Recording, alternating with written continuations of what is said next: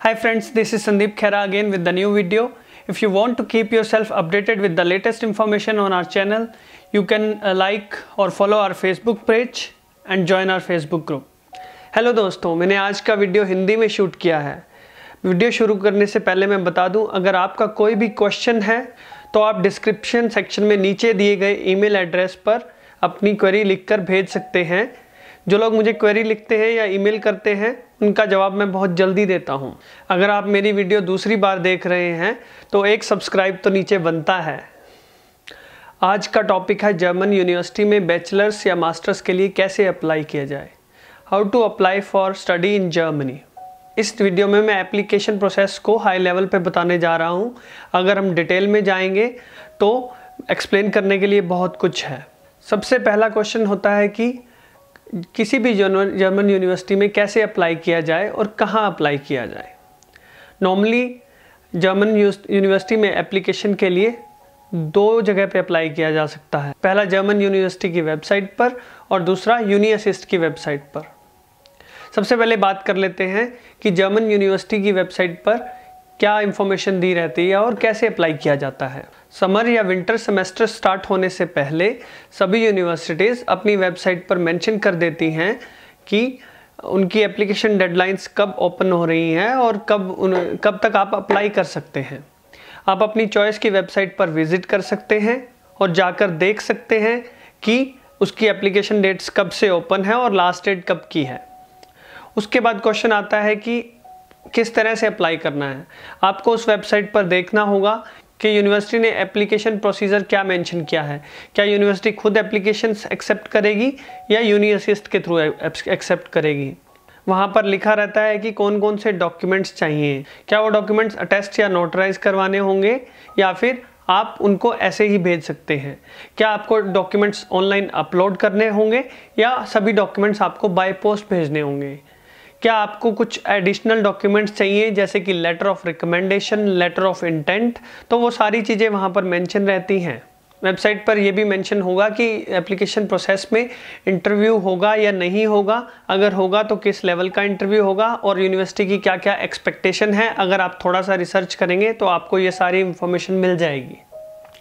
Uni assist एक non profit organisation है जो कि जर्मनी में काम कर रही है।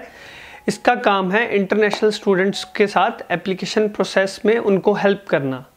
जैसे मैंने पहले मेंशन किया, ये ऑर्गेनाइजेशन नॉन प्रॉफिट ऑर्गेनाइजेशन है, इसलिए हर एप्लीकेशन के साथ स्टूडेंट को एक नॉमिनल फ़ी पे करनी पड़ती है। अगर आप पहली एप्लीकेशन अप्लाई कर रहे हैं तो आपको 75 यूरो पे करने पड़ेंगे। अगर उसके बाद जो भी एप्लीकेशन आप अप्लाई करेंगे किसी भी यूनिवर्सिटी को, तो उसके बाद आपको 30 यूरो पर एप्लीकेशन पे करने पड़ेंगे। आप कितने भी एप्लीकेशन यूनी असिस्ट के थ्रू अप्लाई कर सकते हैं। यूनी असिस्ट का जो मेन काम है वो ये है कि वो आपके डॉक्यूमेंट्स वेरीफाई करती है और चेक करती है जो आपने स्टडी की है अपनी होम कंट्री में, जैसे इंडिया में या फिर किसी और कंट्री में। उस स्टडी के अकॉर्डिंग क्या आप एलिजिबल हैं या नहीं हैं यूनिवर्सिटी में अप्लाई करने के लिए। जैसे कि इंडिया का अगर एग्जांपल लिया जाए, वहाँ पर यूनिवर्सिटी एलिजिबिलिटी क्राइटेरिया क्या है कि आपको 12th पास करना होता है। अगर जर्मन एजुकेशन सिस्टम में देखा जाए तो यूनिवर्सिटी में एंटर होने की एलिजिबिलिटी 13 साल की एजुकेशन है। तो ये सारी चीज़ें देखना यूनी असिस्ट का काम है कि आपने कितनी एजुकेशन कंप्लीट की है और क्या आपको 1 साल के लिए स्टूडेंट कॉलेज करना है या नहीं करना है।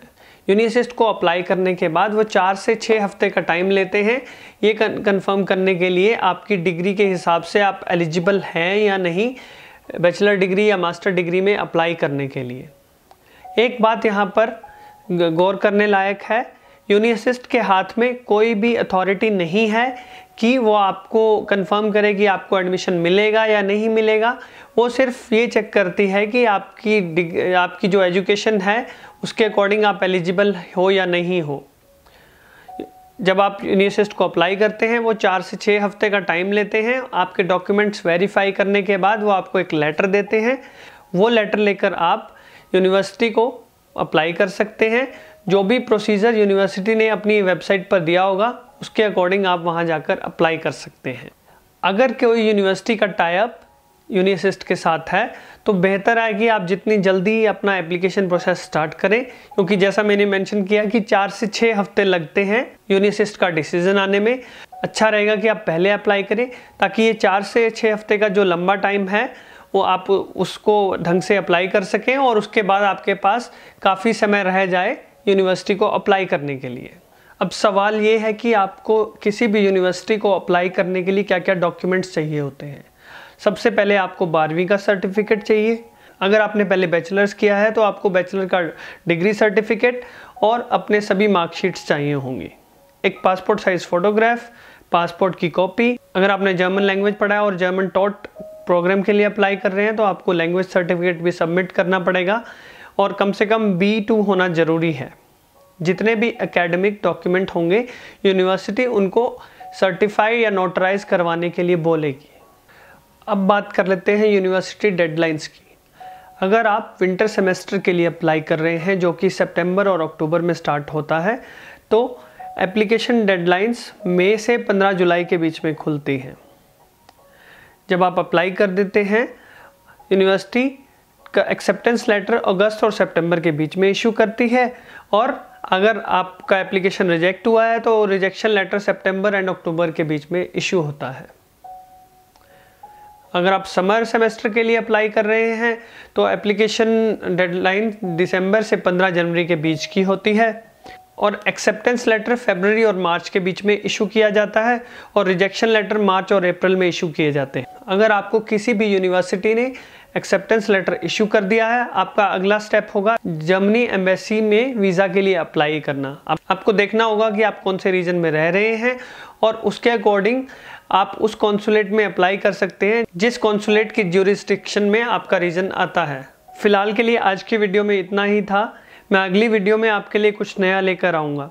अगर आपको आज का वीडियो अच्छा लगा तो आप लाइक, कमेंट और शेयर करें और सब्सक्राइब करें।